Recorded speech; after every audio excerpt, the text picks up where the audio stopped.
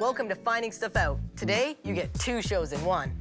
I'm practicing my magic act for my school's talent show. I'm trying to make my guinea pig squeakers vanish into thin air.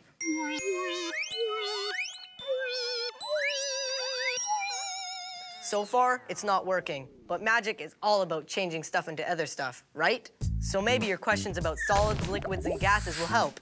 Here's the first one from Victoria. Why isn't magic real? Magic is real! I just saw a magic man burn water! It started to smoke, and he said, if I don't buy a ticket to his next show, he's gonna burn down all our water!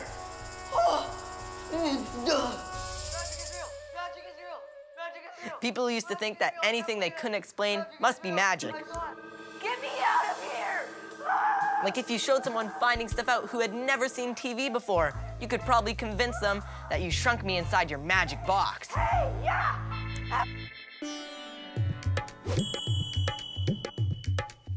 Today, we know that magicians' tricks only look like magic. They all have logical, scientific explanations. Or do they? Is magic real? Maybe it is, and I just don't know how it works. But I promise to find out by the end of the show. Here's my second question. It's from Kevin. Why does a balloon float?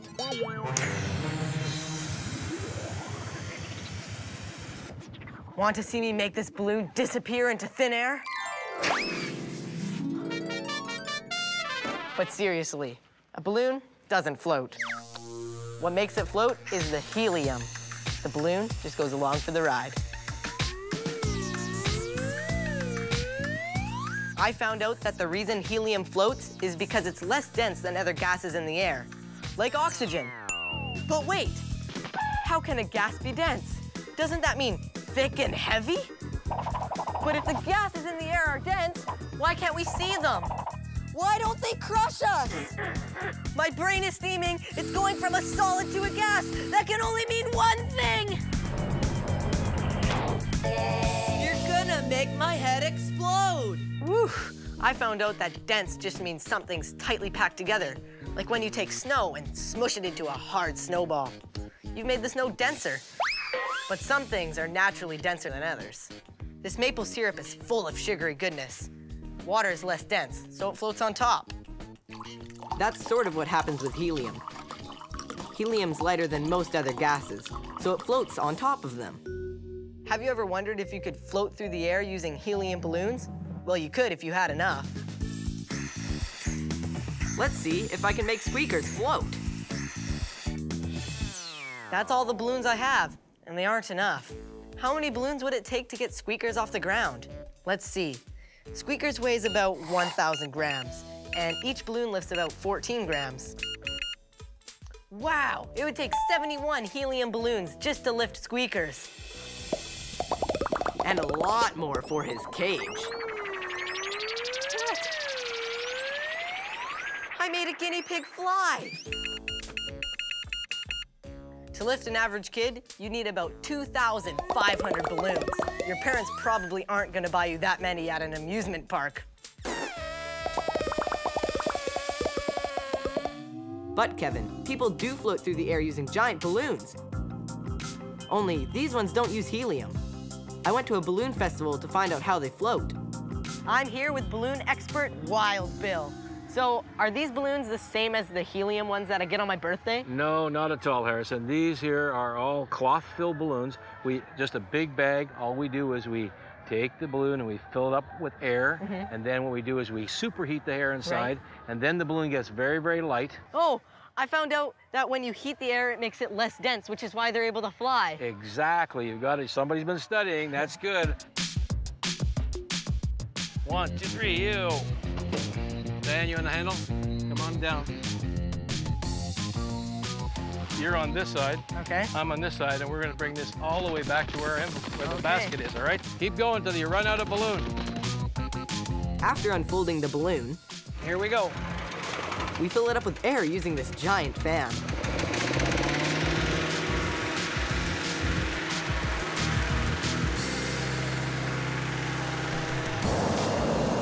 Then we turn on the heat with a gas burner. Phil has to make sure the flame doesn't get too close to the fabric, which can burn if it gets overheated. We're gonna go in, we're getting in soon. Okay, Harrison, come on board, right in here, man. This is crazy. And we're off. Oh.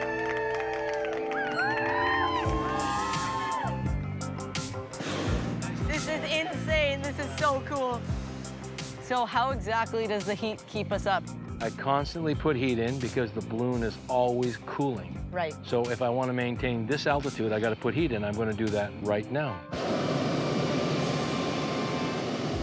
So the balloon is now flying in level of flight, and if we don't do anything, the balloon will start to cool and will start to descend.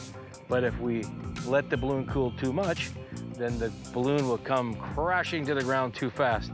That's not good. So we're going to control the amount of heat we put in so we can find a nice soft place up forward here to land. Hey, Squeakers, how did you get up here? Look at them go. I never would have thought those balloons would have gotten you this Squeakers, high. man, this is the only way to get around. You funny guy. Bye. How do you make water? I am the water monster. I make water with my water monster magic. Just kidding. I found out that water is made up of two gases in the air, oxygen and hydrogen. Here's how they get together. Gas has a dance party, swinging through the air. Gas has a dance party, gases everywhere. Oxygen and hydrogen shake their derrieres, but if two H's bond with O, they turn to water. Down they go. When two H's bond to O, they turn to water. Look down below. So water's made by connecting an oxygen atom with two hydrogens. But if you're wondering how I, Harrison the Magnificent, make water, here's a cool trick. I told my sister I was going to drink mud. She got really grossed out, but she didn't know there was a way to get clean water out of mud. Want to see how the trick works? The experiment. This is called a distiller. I let my sister pour the mud into here and told her at the end of the week I'd drink whatever liquid came out.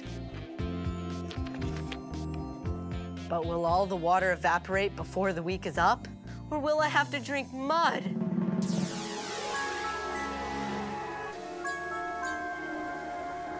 When the sun heats up the distiller, the water in the mud starts to evaporate. You can see the water vapor fogging up the sides. It's condensing. Then, when it cools off, the vapor turns back into water and drips down into the container. Whew, all the water in the mud evaporated, but the dirt didn't. It all got left behind. My sister will be so disappointed. Nope. That mud sure had a lot of water inside of it. You know what else has water? Us. 3/4 of a kid's body is water. That's why we need to drink a lot of it. When you put water in the freezer in a jar, why does it break? It happened to me once. I accidentally put a jar of pickles in the freezer. It broke and made a big mess. But to answer Keon's question without making a mess, it's time for...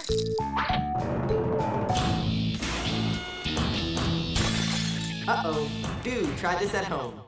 Want to know a cool magic trick? Well, it's not really magic, it's science. But you don't have to tell anyone that. You take a plain, ordinary glass of drinking water and fill it all the way to the top. Then, tell your friends and family, prepare to be amazed. I'm going to make this water get bigger. Presto, changeo, water, grow. Then, put it in the freezer. When the water is frozen, it will have grown taller than the top of the glass, all by itself. See? How did it do that? When a drop of water freezes, it spreads out to form an ice crystal. That's why a jar full of water breaks when you put it in the freezer. If the ice crystals can't go out the top, they break right through the glass. Remember that the next time you're putting away a jar of pickles. When you put boiling hot water in a cup and then put it in the freezer and freeze it, can you make it solid, solid, solid? To find out, please welcome my special guest, materials engineer, LV Dalgard.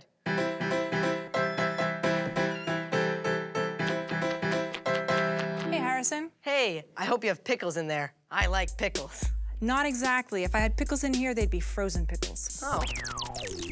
Maria wants to know if you can freeze boiling water and put it into really solid ice. Sure, of course. You can change the phase of water no matter what temperature it starts at. In fact, if you're someplace really, really cold and you take a cup of coffee and throw it into the air, some of those droplets are going to freeze before they hit the ground. Really? And yeah, and the same thing happens with spit. Cool. Let's do a little experiment. We're not going to be freezing spit around here, are we? Don't worry. I want you to take these glasses and put them on. Okay. Because we're going to be dealing with liquid nitrogen, and liquid nitrogen is kind of like boiling oil. It'll burn your hand if you get it on your hand. So you're going to put the gloves on too. It's so cold it burns. Nitrogen, of course, is not dangerous in and of itself. So you don't have to worry about getting it in your food, which is good because this is cream and sugar, and we're going to make ice cream. Wow. And I'm going to start by pouring a little bit of the liquid nitrogen into the cream and sugar. Whoa. I can't really see. There's so much fog. Seems to be getting, like, frozen. It's getting there, right? Oh, it's getting icy now. I can feel ice chunks in there. Almost ready. Whew. All right, well, if it's too hard to stir, maybe it's ready to scoop some out and taste it. There we go. Bon appetit. Well, thank you for this scientific treat. You're very welcome. And here's another question. It's from Brianna. Why doesn't ketchup come out of the bottle sometimes and it makes a big mess? Well, the reason for that is that ketchup is what we call a non-Newtonian fluid. And in this case, that means that it gets thicker if you don't move it. Right. And it gets thinner if you do move it. So is there any scientific way to unstick it? Sure. Hey, that's not exactly scientific. Actually, it is. See, the blockage is in the neck where it's thick. Remember I told you it was a non-Newtonian fluid? Yeah. And if you apply pressure to it, it thins out. Well, guess what? Thins out in the neck, comes right out of the bottle. Non-Newtonian fluids. Those sound cool. Is there any magic tricks I can do with them? Actually. Really? That would be perfect for... My Great Challenge! Today, my challenges are Kobe, Haley, and Ashley, Zachary, Mateo, and Colton. So are you guys ready to do something amazing? Yeah! Yep. So if I told you you had to do some jumping jacks or jog for a couple of minutes, that sounds good, right? Yeah. Okay. Yeah. But what if I told you you had to do it on a liquid without sinking? So this is what you guys will be jumping on. It is made up of cornstarch and water. And let me show you something real quick. So if I am to punch it really fast, see, my hand does not sink, it's not wet. But if I slowly put it in, gross. When I say go, the first person on each team has to jump into the pool. And you have a minute of exercises to do, and you have to stay on top of the liquid. When the minute is up, you'll be switching with your teammates. But if you sink before the minute is up, you will be eliminated. The next person in line has to jump into the pool right away and take their place. The last team with a person still standing wins. Okay, are you ready? Yeah. Yep. Go. Oh. I can't. They're moving now. Oh, no. Okay, you guys are eliminated. Next person in. This stuff is like quicksand. How can they jump on it? I can't get out. The first two challengers are out of the game. Here are the next two. Run and spot really fast. Oh my goodness.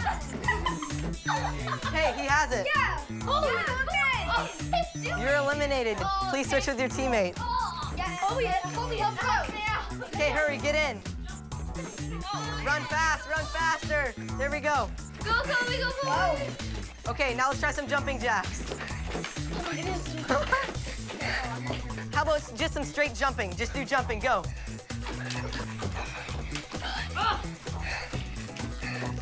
And switch, green team. Start doing some jumping jacks.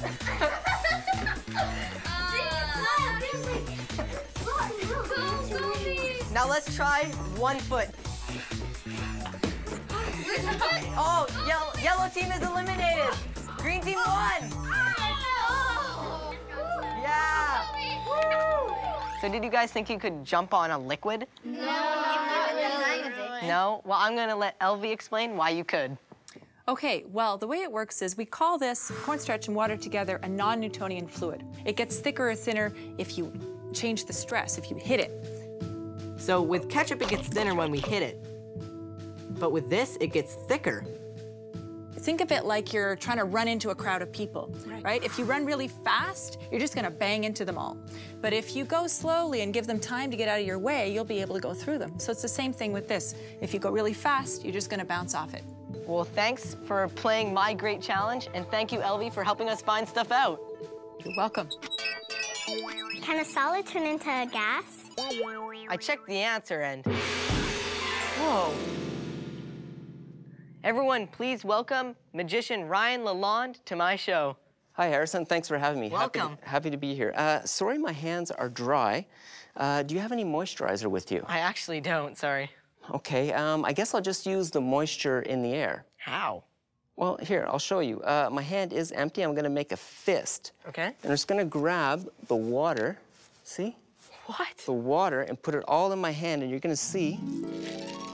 How are you doing this? You must have something up your sleeve, right? Not quite. A magician never tells his secret. Basically, what I did is I turned a gas into a liquid. Let me try something. I have a silk, which would be a solid. Right. I will put the solid into the glass. Now I have a white silk, which I can turn into white milk.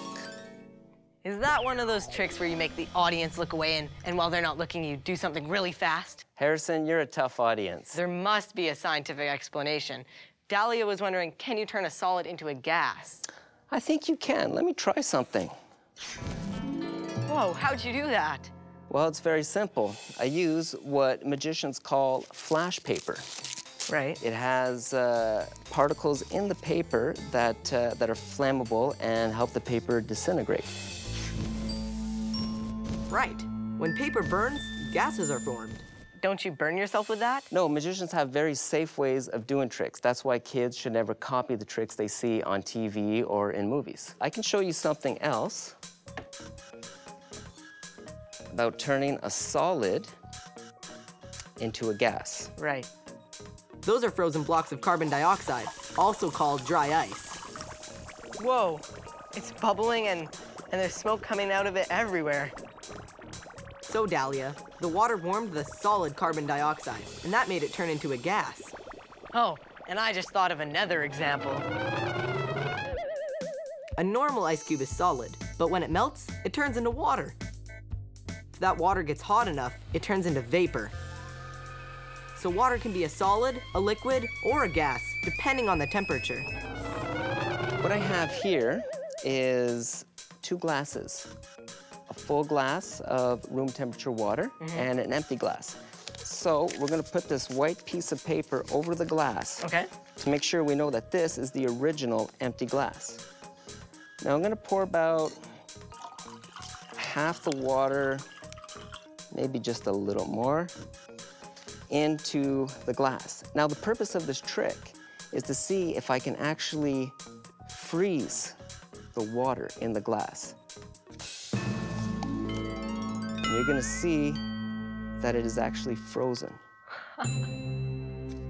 Well, there must be a scientific explanation to that, too. Elvie already showed me how you can freeze things really fast. I guess you just don't believe in magic. Oh, that reminds me. I still have to answer Victoria's original question. Why isn't magic real?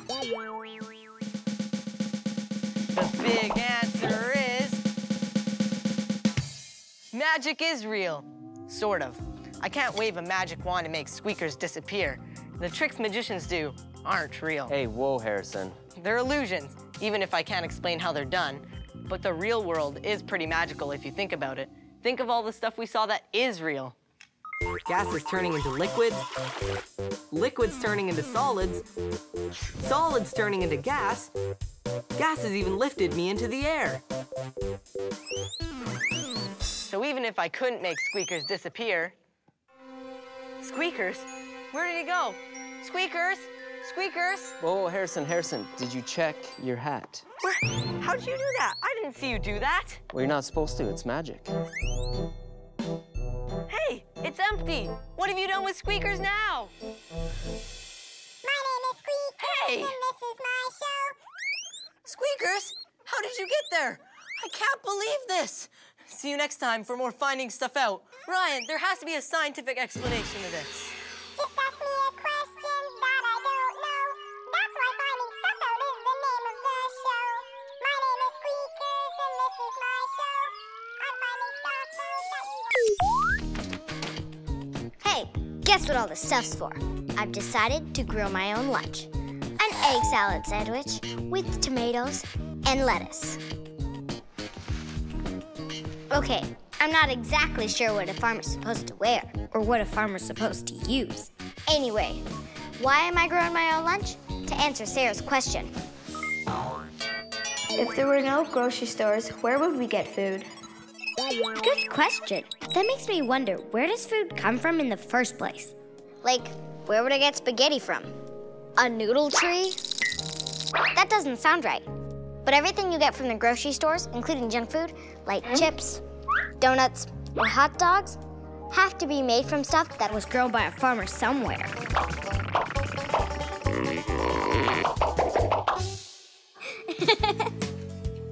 What would we do if we couldn't get food from grocery stores? Would we grow it ourselves? I'm gonna give it a try. And by the end of the show, I'll have the answer to Sarah's question. But first, Brenna has a question that takes us right back to the beginning of it all. Who invented food? Oh, berries look delicious, but me not know if they are poison. Me have idea.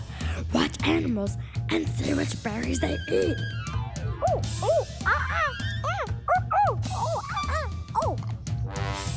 Monkey's eating berries. He seems okay. Now me eat berries. Now me eat berries are poisonous. But me eat too many. Tummy ache. Ancient humans may have figured out what foods were safe to eat by watching animals and copying them. But it wasn't always the best idea, because some animals eat things that can make people sick. Then about 8,500 years ago, someone had a crazy idea to collect seeds and plant them in the ground and see if they would grow. And they did. I found out it was the very beginning of farming, and it changed everything because people didn't have to wander around looking for food. They could start villages. As people discovered how to grow new foods, they started to trade with other villages. Soon, everyone had a lot of different kinds of foods to eat. Now, for my egg salad sandwich, I'll definitely need some eggs. I just have to find some chickens. But first, here's a great chicken question from Vanessa. Why do chickens lay different colored eggs? Because I've seen brown eggs and white eggs. That's a tough egg to crack, Vanessa. But I have some experts who can answer your question. Please welcome chicken farmers Kate Belwick and her son, Fletcher. Hey, Zoe, I heard you needed some egg layers for your sandwich. You brought chickens? Hi, chickens. You don't have to eat chicken around me. This is so exciting. Get it? Exciting. So, do you often lend chickens to people? We do. We actually rent chickens to people who want to have their own freshly laid eggs all summer. This is awesome. Can I name them? Yes, it's okay for you to name them. We let everyone name them. Oh boy. I'll name that one Molly, that one Princess Pumpernickel, that one Pipsqueak, and that one Clucky. So why do chickens lay different colored eggs? In the beginning, all eggs are white inside the chicken, and different breeds will lay down a different color or a pigment in the last few hours before they're laid. These three chickens here lay brown eggs, and the chicken over there, she will lay blue eggs. But if you get a cross between the brown egg layers and the blue egg layers, you can get a green egg from them. Green eggs? Is that where green eggs and ham come from? So are blue eggs blue inside? Actually, no, they're all the same inside the shell. So what do they eat? Well, they actually eat this grain food. It's just a mix of grains all crumbled up. So how you feed them is you just get a bit of food and you can sprinkle it on the ground and they'll eventually eat it. How long does it take for them to lay eggs? A couple weeks? No, not even close. They'll all lay 1 egg a day, starting right away. That means I'm gonna have 4 eggs today. I hope you like omelets. 4 eggs a day? That's 28 eggs a week. And then I'll have 112 eggs a month. And then I'll have 1,344 eggs a year. That means I'll have 672 egg salad sandwiches. Ah, so many sandwiches! Ah! You're gonna make my head explode. I'm gonna have to get cracking. I'm gonna have to get laying, Grant. Thanks for lending me your chickens, guys. I'll take excellent care of them. No problem, Zoe. We know you'll be an exceptional chicken handler.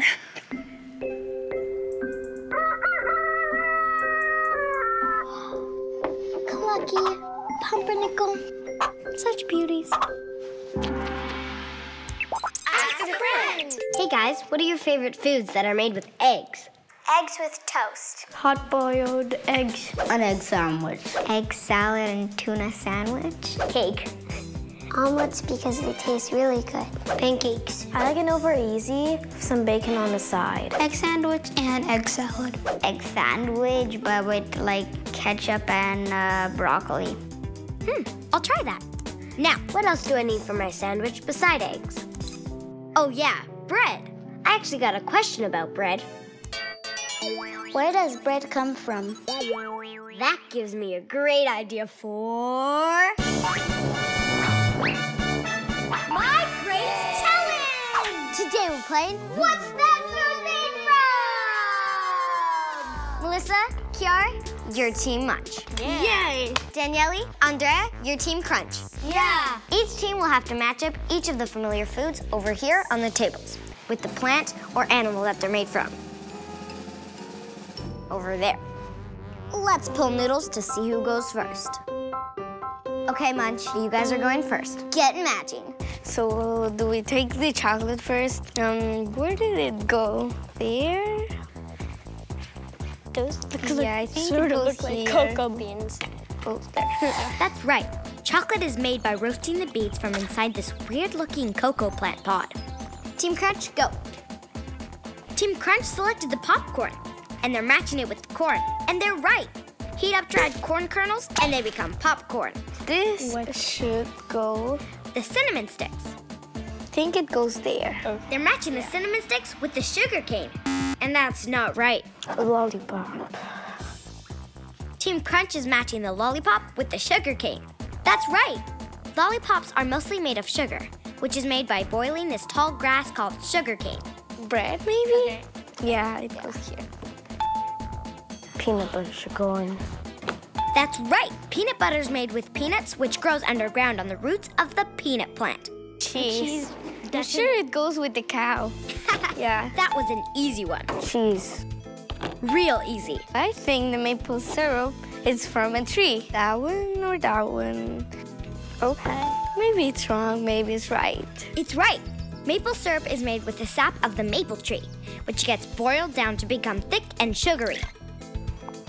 Team Crunch is putting their chocolate in front of the cinnamon tree. Nope. A lollipop. Put it there. And Team Munch also gets the cinnamon tree wrong. Agdas, here's the answer to your question. Where does bread come from? Both teams put their bread in front of the wheat, and they're right. Wheat seeds are ground up to make flour, which is the main ingredient in bread. Salt, maybe. Ocean is salty. Okay, put it there. I think it's wrong. Actually, that's right. Most salt comes from ocean water. Sea salt. Peanut butter. Where does that go? It has peanuts. Yeah. The cinnamon sticks. Oh no. We should have switched. That's right, because cinnamon is made from the bark of the cinnamon tree. Let's put it here. French fries. With the potato. That's another easy one. French fries. Popcorn. With corn because it's like popcorn. It's the last thing. Maple syrup, it comes from a tree, so it makes sense. Okay, you guys are done. Team Munch, you have 8 matches out of 10. Yeah! And Team Crunch, you also have 8 matches out of 10. Yeah! So it's a tie. Thanks for playing What's in Your Kingdom? Now, let's not all let this go to waste. Come on. I want the car. I want the chocolate. Chocolate. I want the pop. Take a good look at that sandwich or at that bubble gum. Do you wonder what they're made of? Where did they come from? We can't have bread without ground up wheat.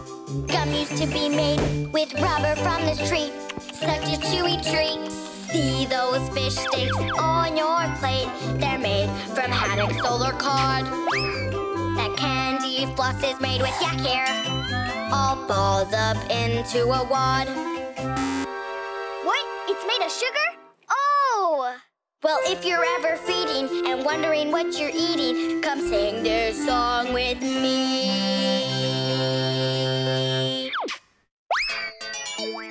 How was ketchup invented? Who doesn't love ketchup? So I checked, and it's made with squished tomatoes, sugar, vinegar, and it goes with everything. But the first ketchup invented didn't taste anything like this stuff. I found out that it was made from mushrooms, walnuts, oysters, or little fish called anchovies. Yummy. Luckily, a scientist named James Meese introduced tomatoes in his new ketchup recipe, and the rest is history. We make tons of good sauces out of tomatoes, but they didn't always have such a good reputation. The Flat Earth Corner! Behold the deadly and horrible tomato! Save yourself and your children from this stinky, poisonous devil fruit. It was brought to Europe by foolish travelers. Whatever you do, don't eat them, or you will die a horrible death. Instead, try a safe and healthy fruit, like this apple. Oh, it was a tomato! Ah, the end is near! Ah! For over 200 years, people in Europe were afraid of tomatoes? That was thanks to a British barber, surgeon, and scientist named John Gerard. He described tomatoes as stinking and being poisonous, and everyone believed him. This myth began because people ate tomatoes on plates made of a metal called pewter and got really sick. But it wasn't the tomatoes' fault. There was a poisonous chemical in the pewter called lead that seeped into the tomatoes. It's too bad for so long Europeans were missing out. Imagine spaghetti and meatballs without the tomato sauce. It's just not the same.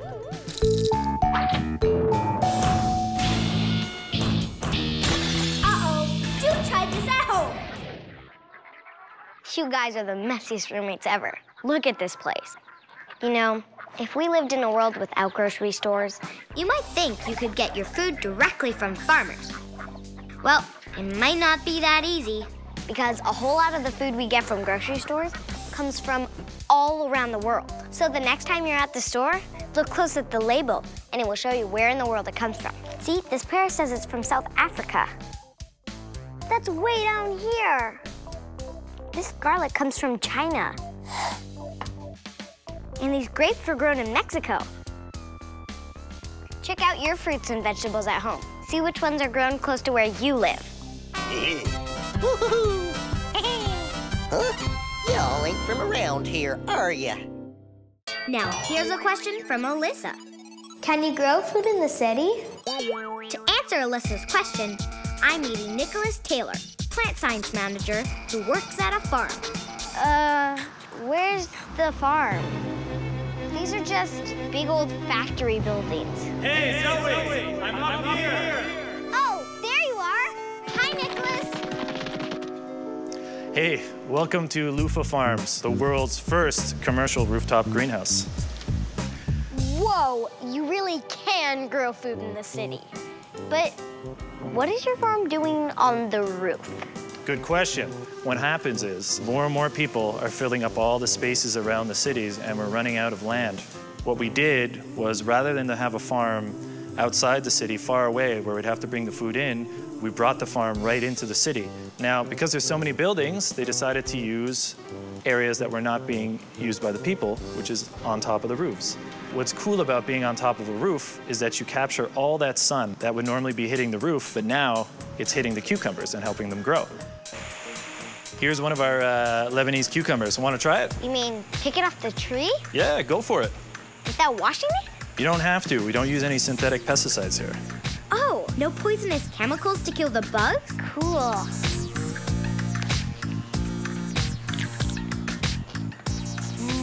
That's really good. When you grow veggies really close to where the people are picking it up, you can pick it as fresh as possible. So it's super good and packed with nutrients. So when food has to travel a long time to get here, it loses its flavor. Absolutely.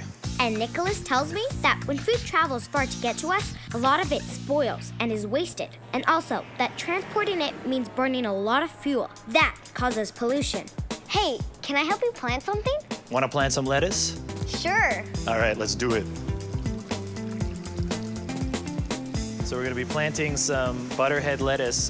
They're probably getting a little angry sitting in this tray because we probably should have planted them a couple days ago. So what's cool about this system is that we can grow a lot of lettuce really close together, super efficiently. Look, a little bug. That reminds me of a question that I got from Amber. Is bug poison on plants bad for people? In farms, people can use a lot of bug poison in the form of pesticides. And it has been shown to be kind of rough for people, which is why most people will suggest that you always wash your fruits and veggies. But we don't use any synthetic pesticides here. So we fight bugs with bugs. Right here in front of us, we have a lot of bad guy bugs called aphids. They're eating our peppers. One aphid in about 1 day can make 10 more aphids. And then those 10 make 10, and then those 10 make another 10, and then the plant is just completely covered. So what we use to fight these bugs is more bugs. What? In this case, whoa! Ladybugs. That's right. But these guys, they're not gonna harm us. They're not interested in me at all. If anything, they're probably confused about my arm hair. Whoa. So they're gonna crawl around and they're gonna look for these aphids on these leaves. It tickles. Ladybug high five. Go. Are you ready? No, I'm good. No, you're gonna squish them!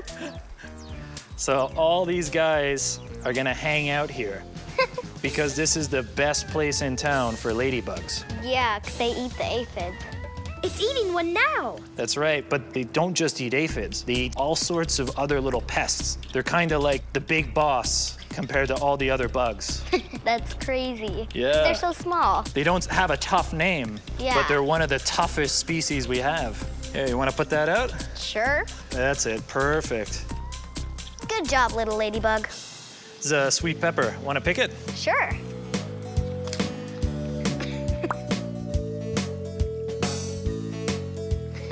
There you go.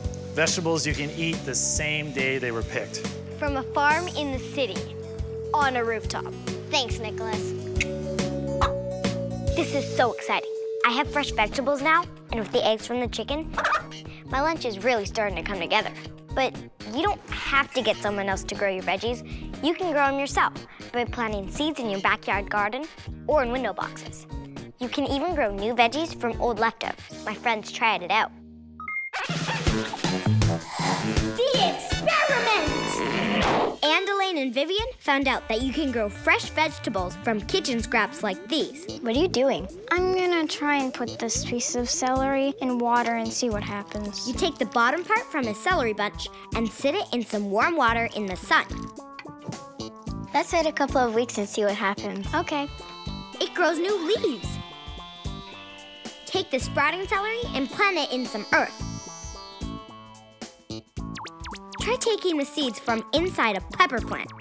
Plant them in soil and give them a little bit of water. Put your pots in the sun and wait for a couple of weeks. Look it up. You can do this with many kinds of veggies. I can't believe this works. I know. So there you go. plant your table scraps, and have your own indoor mini farm. Now that's local produce. Bye, Zoe. Bye-bye. Bye-bye. Bye. Bye. These veggies have had some time to grow. And look at them now. Looks like I can add some celery to my egg salad. That means I have everything I need to make a sandwich. And I can finally answer the question that started off the show. If there were no grocery stores, where would we get food? The big answer is... we can grow it ourselves or buy it from local farmers.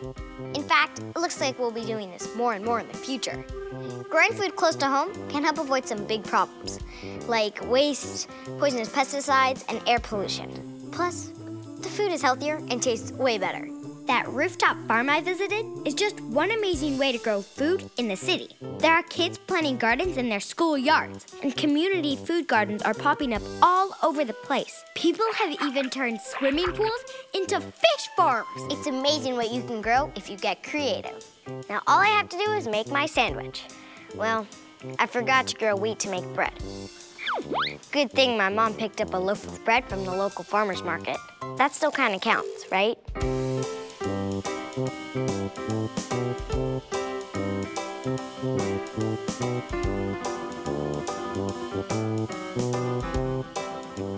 This is the best homebrew sandwich I've ever eaten. Princess Pumpernickel, Clucky, your eggs are delicious. Great job, guys. Thanks, Zoe.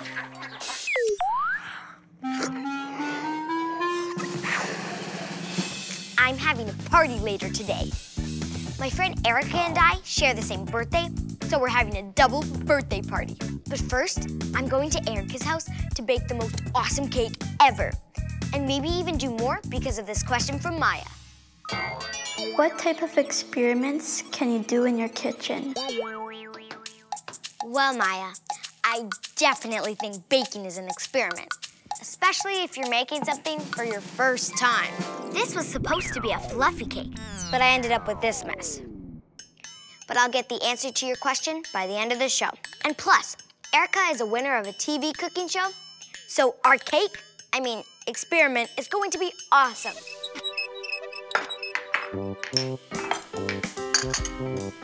Hi, Erica. Hi, Zoe. Look what I brought. Cool. Thanks. Hey, Erica, do you think cooking is like an experiment? Cooking is exactly like an experiment. You follow a recipe and see regular ingredients transform into something totally different. So first we're gonna start with the sugar, so you can add this to the flour. Okay. Our tasty experiment uses dry ingredients like baking soda and baking powder. Wow. Then the wet stuff.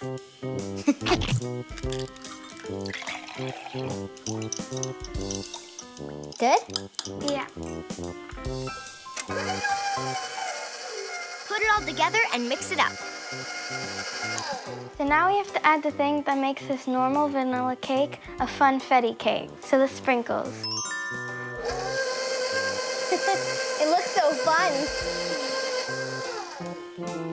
This is gonna be one tasty cake. Once it turns into a cake, that is. Which reminds me of a question I got from Adriana. What makes a cake rise? It says magic on the box, but it's not really magic powder, right? No, it's not magic, it's science.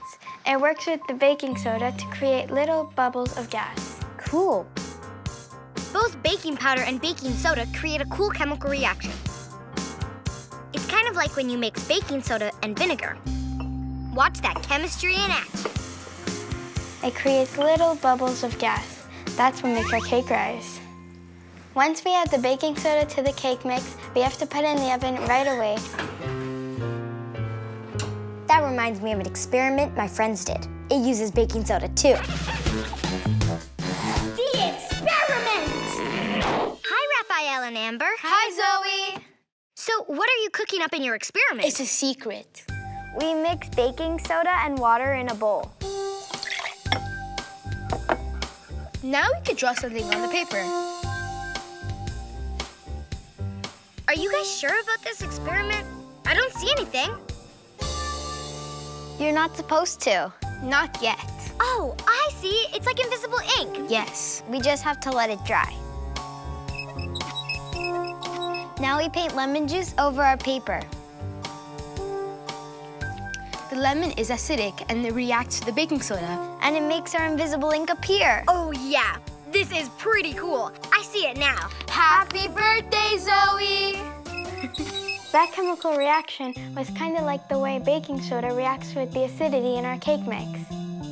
It was important to add the right amount of baking soda and baking powder to our cake, or else it wouldn't rise properly. When my family and I cook, if we make a mistake, we can usually turn it into something anyways and make it work.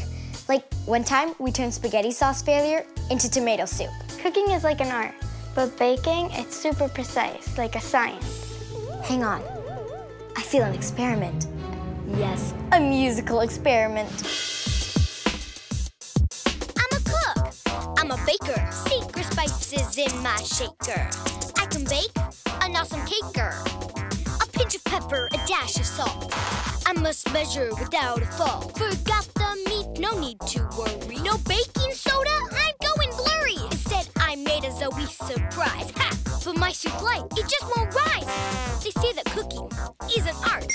Baking's like science, just look at my chart. I use any ingredients I have on hand. Hey, I can do this cool handstand. But together we can make a delicious meal. Okay, my friend, you got a deal. You got a deal. You got a deal. You got a deal. Well, thanks, Erica. I can't wait to taste the cake later. I'm making dough for my mini party pizzas. I hope this experiment works too. Check this out. I let this dough sit for a few hours, and now it's double the size of this one. It's because I put yeast in the dough, and yeast makes things like pizza dough and bread rise. But I'm kind of wondering the same thing as Max. If yeast expands in bread, can it expand in your body?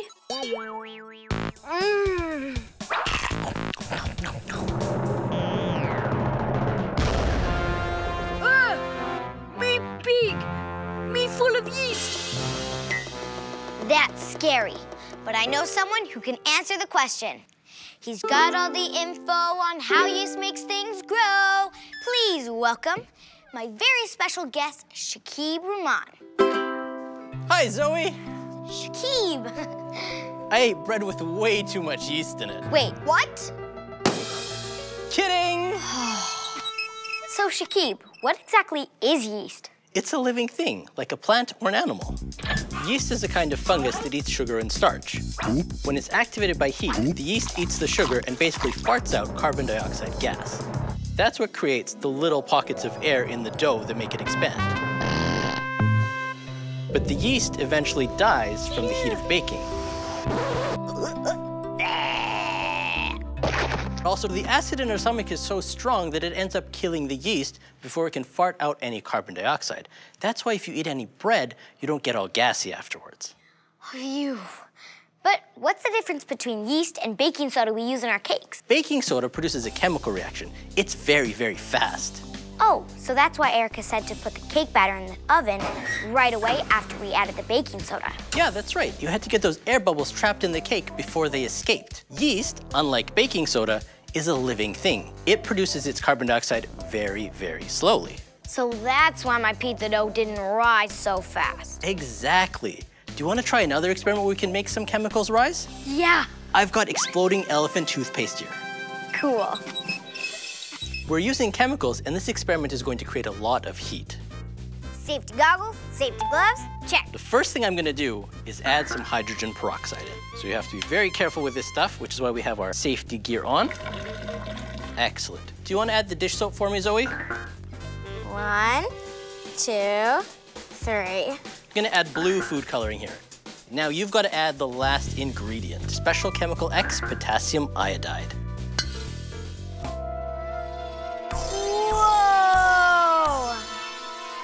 Can you see all the steam coming out of there, Zoe? Yeah, I do. Our hydrogen peroxide turned into water, which turned into steam because of all of the heat we're generating, and it also turned into oxygen.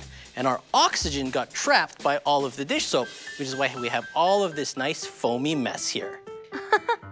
That's so cool. It really does look like a giant tube of toothpaste that an elephant would use. That's right, but don't try this at home without an adult's help. That reminds me of another question I got from Leah.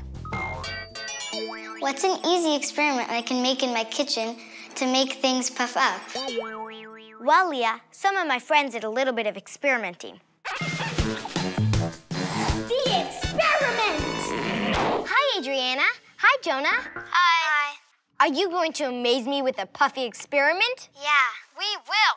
We have our bottle ready for the experiment. I'm gonna put the funnel in. And then I'm gonna put some baking soda inside of the bottle. Just gotta make sure it all goes down. Next, I'm gonna put some vinegar in the bottle. I gotta be ready with the glove because I gotta get it on super quick.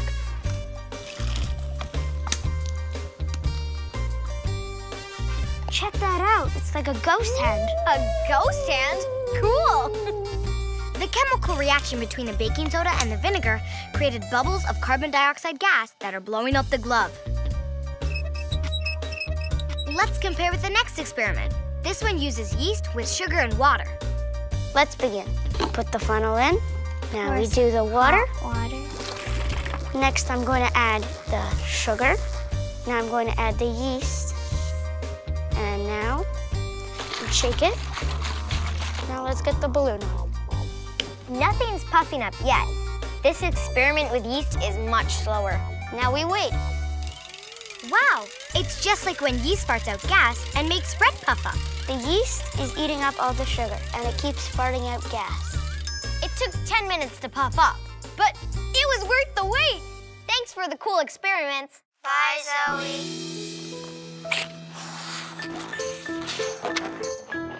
If I waited for yeast to blow up all my party balloons, I would have to wait a while. I'm gonna turn this place into Party Central. Hey, speaking of transforming something, Leah had another question about experiments you can do in your kitchen. Could you turn food into something completely different? Great question, Leah. Shakib has a magic experiment up his sleeve. Go ahead, Shakib. That's right, Zoe. What I'm gonna do is I'm gonna take some potatoes and turn them into a really cool experiment. The first thing I had to do was I had to take my potatoes, cut them up, and then boil them in water, and then get rid of the water, so I ended up with my potato starch.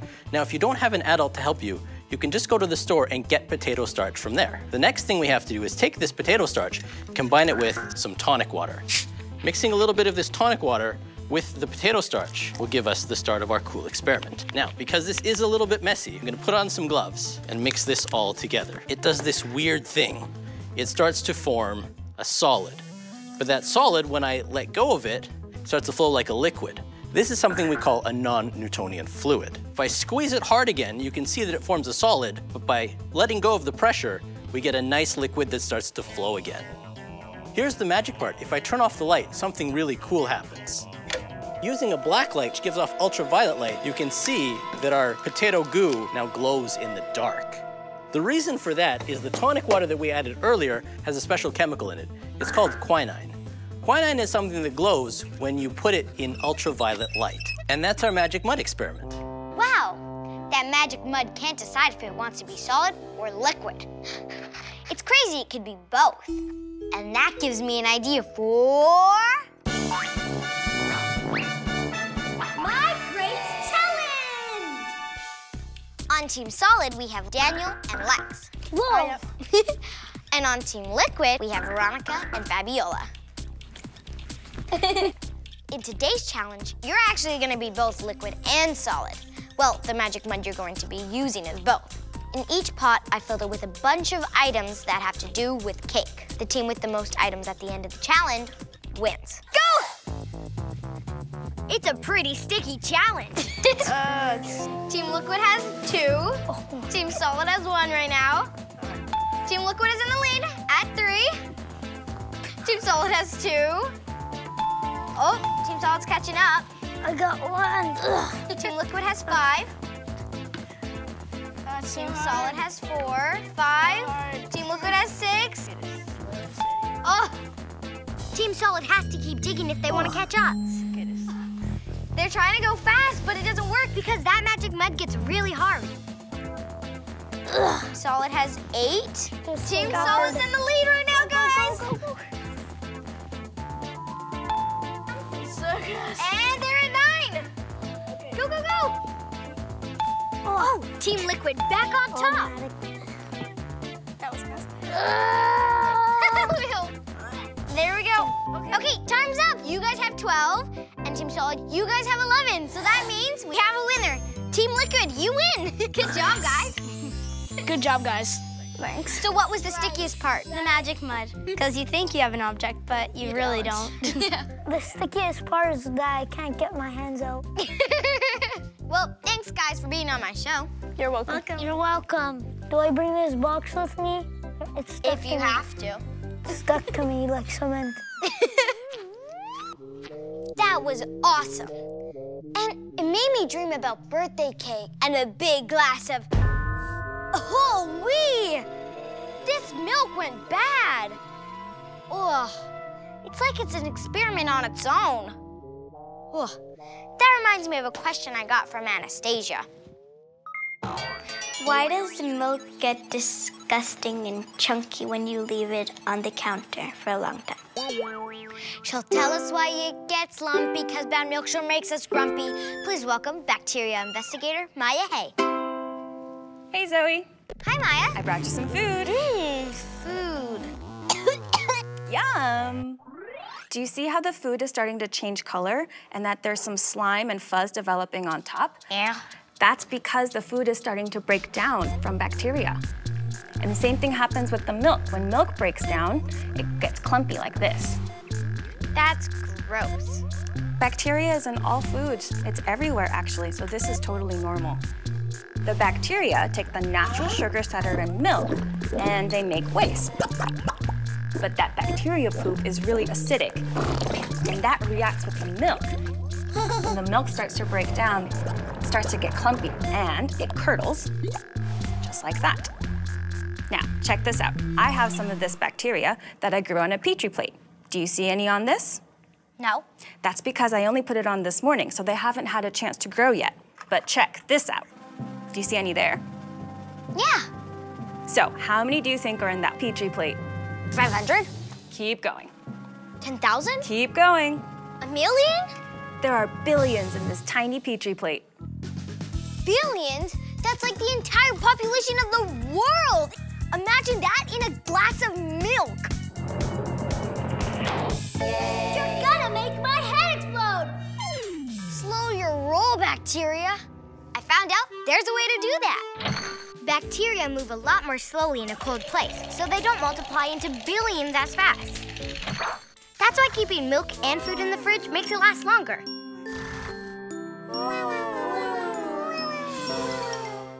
There's another way to preserve milk, and that's to use the help of bacteria. Here's what we're gonna do. This is some milk. And then what I want you to do is add this starter culture. It's basically a special mix of bacteria. I want you to add 2 tablespoons to it. So these are good bacteria, not the kind that can make you sick? Exactly. 2. Great, now give it a mix. What happens when we mix it? So what mixing it does is it introduces the bacteria to all of those sugars, and then when you wait 12 to 18 hours later, it's gonna turn into yogurt like this. That's crazy. So how does it do that? It's called fermentation. Basically, the bacteria took the milk sugars and made it into an acid, and that acid reacted with the milk, and it thickened it just like this. Do you wanna try? Yeah. Thanks. Now that's delicious. Thanks, Maya. You're welcome. It's pretty amazing there's good bacteria that we can use to make food, and then there's bad bacteria that can make us sick. There was a time when people weren't so sure what caused sickness. Flat Earth Corner! The evil wind is blowing. I must not breathe in the vapor. It will strike me down with the deadly cholera, poisonous wind, and disgusting smell. Why must you curse us with your evil stink? I cannot catch the disease. I must not breathe in the wind. getting a deadly disease from the wind? About 200 years ago, that's what people thought. In 19th century England, there was a huge outbreak of a deadly disease called cholera. A whole lot of people died from it because it couldn't be controlled. Back then, they thought it was caused by mysterious clouds of air filled with bits of rotting things and smelling gases. But a doctor named John Snow found something out. He discovered that city drinking water from some of the pumps were dirty and infected. They didn't have good sewers like we have today. So it wasn't because of something they were breathing. It was because of something they were drinking. I'm glad we know so much about bacteria today. I'm also glad I didn't drink that spoiled milk before. Oh yeah, party time is getting closer. My friends and I love chicken wings, so these will be a big hit. Oh, that reminds me.